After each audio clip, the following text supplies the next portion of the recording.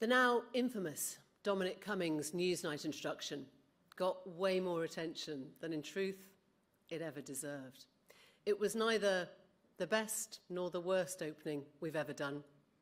I say we because the scripts were, as always, written, modified, rewritten, edited, signed off by a team.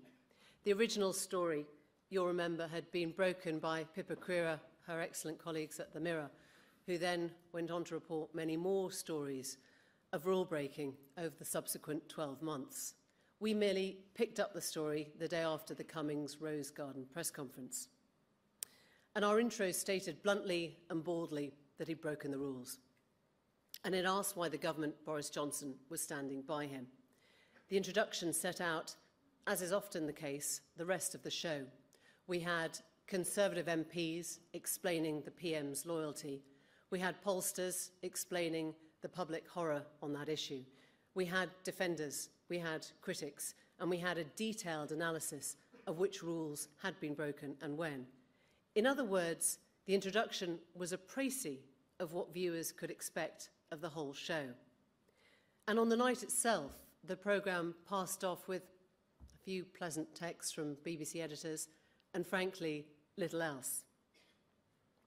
It was only the next morning that the wheels fell off. A phone call of complaint was made from Downing Street to the BBC News management. This, for context, is not unusual. It wasn't unusual in the Blair days, far from it, in the Brown days, in the Cameron days. What I'm saying is, it is pretty normal for government spin doctors to vocalise their displeasure with journalists. What was not foreseen was the speed with which the BBC sought to pacify the complainant. Within hours, a very public apology was made. The programme was accused of a failure of impartiality. The recording disappeared from the iPlayer, and there were paparazzi outside my front door.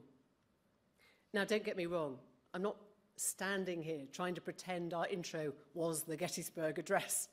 When I hear it now, honestly, I think it was a bit long-winded, wordy, sounded a bit peaked, but I don't think, wow, what a shocking breach of impartiality because we called out the actions of one of the chief architects of the COVID laws.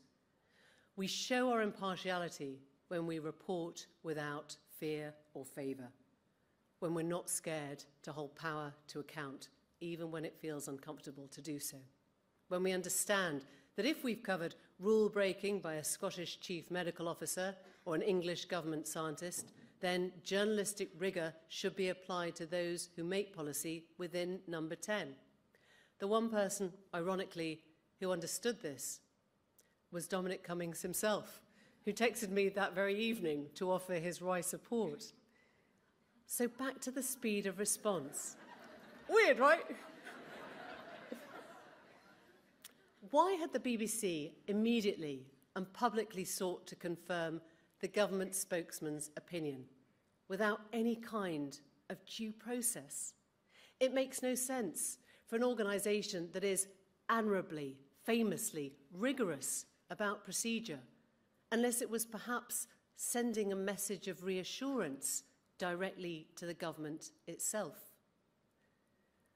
Put this in the context of the BBC board, where another active agent of the Conservative Party, a former Downing Street spin doctor and former advisor to BBC rival GB News, now sits, acting as the arbiter of BBC impartiality.